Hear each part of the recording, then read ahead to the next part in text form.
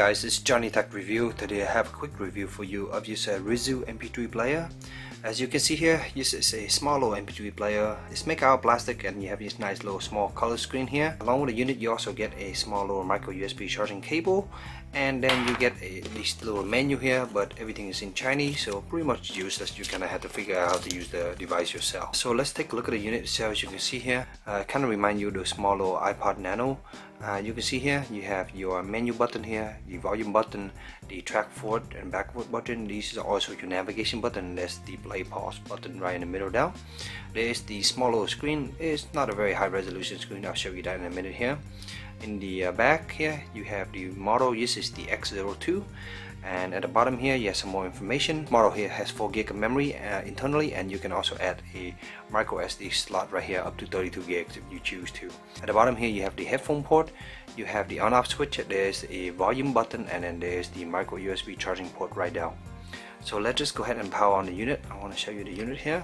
Take just a few seconds to boot up, just like that, and right there you go, you're ready inside. When you turn it on, it will resume your last song, and there you go. It's playing music right now, and you can see just fake equalizer here just does that. So you can pause it right now. You can go back by pressing this menu button here. That takes you back. Here you can do some changing of play mode, sound setting. You can change to a different equalizer. You can also set a sleep timer and delete that song or bookmark the song.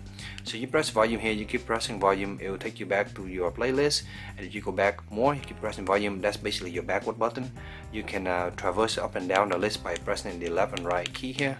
A little bit awkward design, not no more like your typical iPod, but you can see here, you can just browse to them, press OK here to advance in, and then just press volume to back out.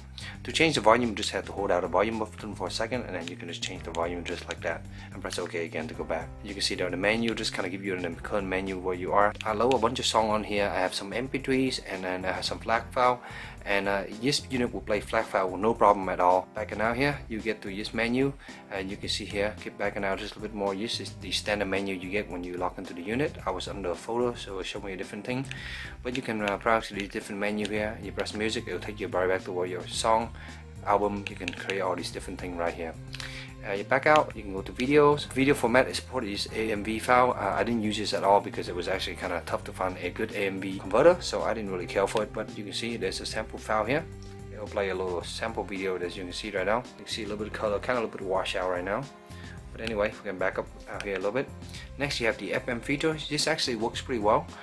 It will pick up some FM station. You can do a auto tune, and then after that you can just listen to your FM station. It didn't use the headphone or the internal antenna somewhere, but it does pick up FM signal pretty well. You can actually do recording also, so it will record whatever you're listening to, which is quite nice. And next you have pictures, which you can go here and access those pictures. I dumped some on here. By the way, to dump file on here, all you have to do is just plug this into your computer. It will show up as a USB stick, and then you just dump some file onto it. Pretty easy, and then the player will pick it up. And you can see here some pictures. Then me and my kid. There's some more pictures of my kids. You can see, look decent, not bad. Not the best screen in the world, but it works quite well for what purpose. Anyway, we can just back out here. Next you have recorder. This is where you can do sound recording, and you can record using the built-in microphone right out, so that works pretty well also.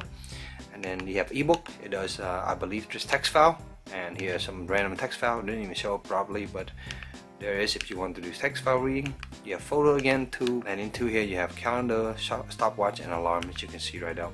Finally you have setting. These are some of the settings you can change just in here: sound, date, timestamp, language. Some more information you can format and reset the factory here. So that's just basically the quick overview. You shoot it. As far as the sound quality, and yes, when I plug in this into a normal wire pair of headphone, the sound come out very nice. There was no hissing noise, anything like that. I load a bunch of songs on here on a recent trip, and on the airplane it was just very easy because I didn't have any music on my phone. I had to just usually stream them, so I use this as my MP3 player, and just load up a bunch of songs, put on a pair of headphones, and it was very relaxing, and also it was very light, which is very nice because you can just have it dangling by the headphone cord with no problem at all. So overall, it's a nice little MP3 player. Very cool interface, very easy to use, and there you go, the screensaver actually turned it off. You can add more space by just expanding with a microSD card right now. Plays your MP3, so your compression, so it play not only your compressed format like MP3 WMA, it also play FLAC file, and it works quite well. Battery on it is quite good. I play MP3 for over a week and a half now, and the battery still look like it's full, so quite impressive. So I hope your short little review helped in your purchase decision. If you have any question, let me know in the comment below, and as always, stay tuned for future review. Thank you.